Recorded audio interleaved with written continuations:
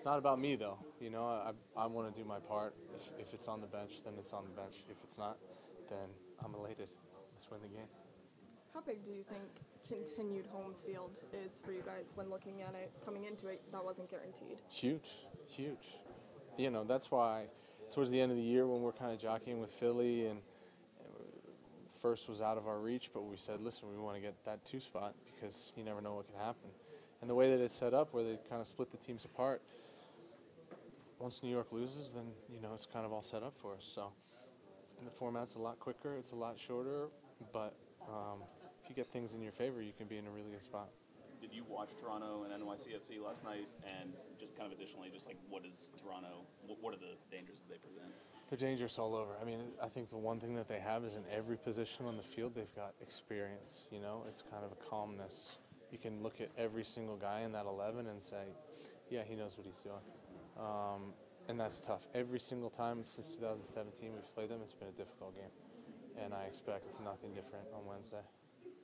There's been, I'm sorry if you've been asked this, there's been so much shuffling on that back line. What can you just say, no matter kind of who comes in or out, you guys just keep seeming to perform back there?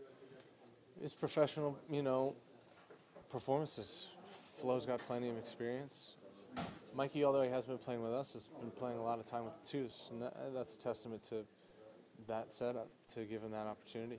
And like I said, Mikey's a gamer. He's going to step in and do his job, and he did great tonight. What's your level of confidence at this point in the postseason? Well, we take it game by game. You know, we don't want to get too ahead of ourselves. I think that we like, when we step into this room before a game, we like our chances. We look around at each other and we say, well, we've got a pretty solid roster here. We can do something. So it's not, you know, it's not overconfidence, but I think we feel good about each other, and whenever we're in this building, it's always a good thing. Talk about Joseph finally hitting the back of the net. You know, he had a couple opportunities and then didn't score in the last match. Well, I fell over when he scored his goal tonight because that was outrageous. More of a hopeful ball from Julian, but it gets over Mackenzie's head, and Joseph just puts it in the top of the goal. Like, honestly, you'd have to say that was his hardest chance tonight, maybe, but yeah, I fell over when he scored it.